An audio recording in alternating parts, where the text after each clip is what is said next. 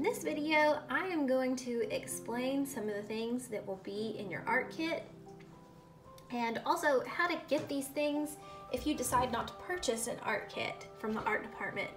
The art kit from the art department is a really good option for you because not only does it keep your parents from having to run around and try to figure out where to get these things, we buy these in bulk from a website called Dick Blick.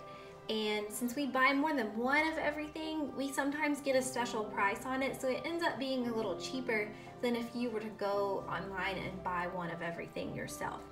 One thing though that you could do if you wanted to save money is find somebody who had art in years past and see if you could borrow their kit or maybe even buy their kit from them instead of buying new supplies. If you had a brother or sister who had art in years past, the kits don't change very much from year to year, so you could save a lot of money by getting a kit that is gently used or just adding some of the things that are missing to it on your own. But this is the kit for this year. Also, Wall doesn't make any money off of these kits. Our goal with these is just to get you your art supplies in the least expensive way possible and help you out as much as we can. The first thing on your list is the Prismacolor colored pencils. These are artist grade colored pencils. It's really important to get artist grade colored pencils for this class because the techniques we're going to be showing you won't be able to achieve with less expensive Crayola or Rose Art or some of the student grade colored pencils that are out there. These will blend and smooth together really well and give you a really nice finish. The colors are really bright. They're also opaque, which means you can draw on brown or black paper and the colors still show up. All these things are going to be important when we start working with our colored pencil projects. This year we're probably going to be doing more colored pencils than usual just because it may be hard if y'all are at home at some point to do some of our other projects that we normally do. Sometimes in years past we would also have a class set of colored pencils that you could borrow while you're in class and leave there, and that may not be an option this year either because it could be really hard to sanitize those between classes and things like that. So the best thing for you to do is just to have this art set.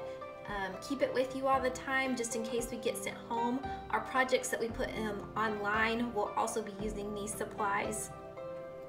So if you have this art kit, then you're going to be set whether you're coming to class or you're at home at some point. The next thing on the list is something to keep your supplies in. With the kit, you're going to get a small bag for your drawing supplies and a bigger bag for the other supplies and to keep your folder in.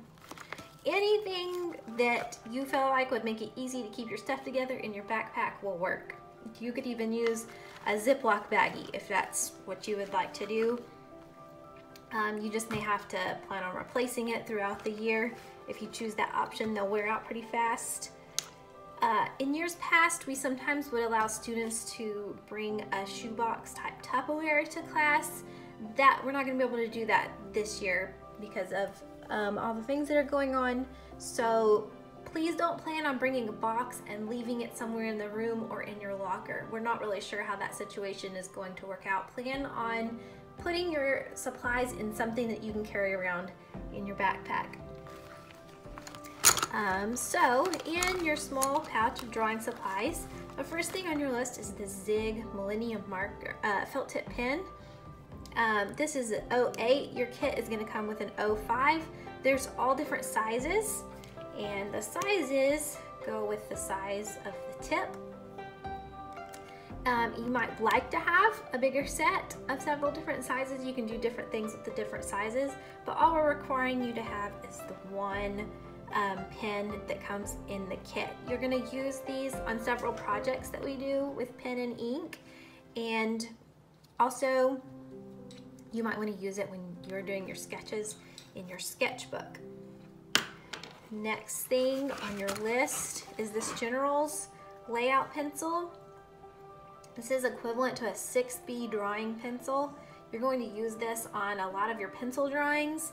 This is a really good pencil because the graphite is very opaque. It's not as shiny as, you know, a regular number 2 graphite, and that's going to be really important when you start drawing. It just makes your drawings look really dark and gives you the dark values in the places where you want the dark values, not a shimmery, shiny black. That will make your drawings look weird when you look at them, you know, from an angle or in the light. The next thing on your list is a kneaded eraser. These are kind of squishy, you can see. You're going to use these for some of your drawing techniques to pull your graphite back up. You will need a gum eraser, which looks like this. These are easy to find at Walmart in either the school supply section or the craft section. Most of these things can be found at Walmart in the craft section. Kind of going back to the colored pencils. This set of colored pencils is actually from Sam's. So if you just need the colored pencils, you can go to Sam's and get this set for $20.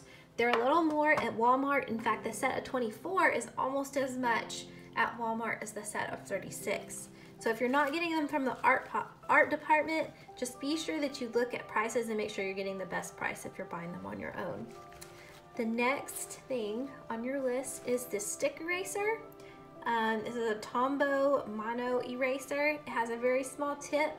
These are going to be really handy for you pulling out highlights and things when we start doing your drawings. Oh, I forgot the 6H drawing pencil. So you're getting 2 drawing pencils. This is a 6B, this is a 6H. So this is a really light pencil and a really dark pencil. So you're getting 2 pencils at opposite ends of the spectrum. You will also get in your kit a regular number 2 drawing pencil to use. So, you know, you can get drawing pencils in really large sets that come in 12, 24 even, different grades of drawing pencils. But for this class, 3 will be plenty. You're more than welcome to get the bigger set if you would like. The next thing is a stump. It looks like this. It looks like just rolled up paper with a pointy end. This is going to be used when we start shading with your drawing pencils. You can also, we're going to include a Q-tip and a cotton ball in your kit. We'll have these to give to you in class if you end up not purchasing a kit, but those will be 2 other things you're going to want to keep in there with all your drawing supplies. The last thing that goes in your drawing supplies is a handheld or sharpener of some sort. This is going to be really good for your colored pencils as well as your drawing pencils. The next thing is in this bigger bag, you're going to need a pair of scissors,